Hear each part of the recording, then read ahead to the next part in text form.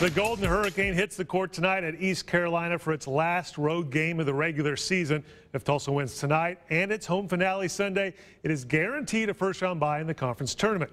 Good news for TU. Sterling Taplin is back after missing last game with a sprained ankle. Hits the jumper here for 3 of his 11 points. Second half now. Martins Igbanu, tough down low. Team high 16 points along with 8 rebounds. Just over 4 minutes left. Daquan Jeffries with the layup. Tulsa cruises to a 72-58 victory. 6 players score in double digits.